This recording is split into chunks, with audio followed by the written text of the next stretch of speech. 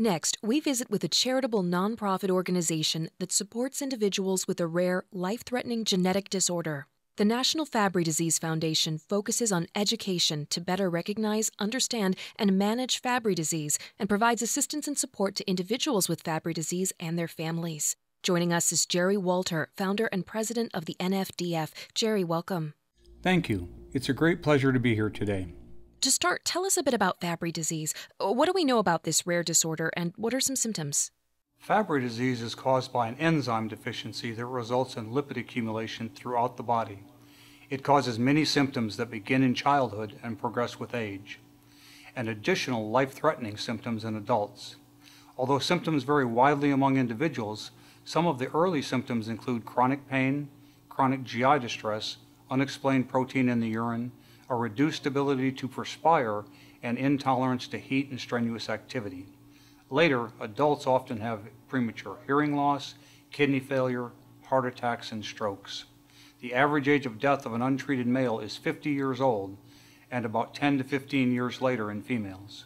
There are also two telltale signs of Fabry disease that aid in diagnosis. Many people with Fabry disease have an opaque, whorl-like pattern in their eyes called cornea verticillata that can be seen by an eye doctor during a routine eye exam. Many people also have a skin rash of tiny dark red spots, usually around the bathing trunk area, called angiokeratoma. There are many signs and symptoms to help recognize Fabry disease. And what are treatment options like for those with Fabry disease? Unlike most of the approximately 7,000 known rare disorders, Fabry disease is among a small percentage with an approved treatment available. The prognosis for people with Fabry disease seems very promising if we can increase recognition and diagnosis of this treatable disease. Jerry, what's the best way our listeners can get involved? Increased physician, family, and public education is critically important, especially to the thousands of people unknowingly living with Fabry disease.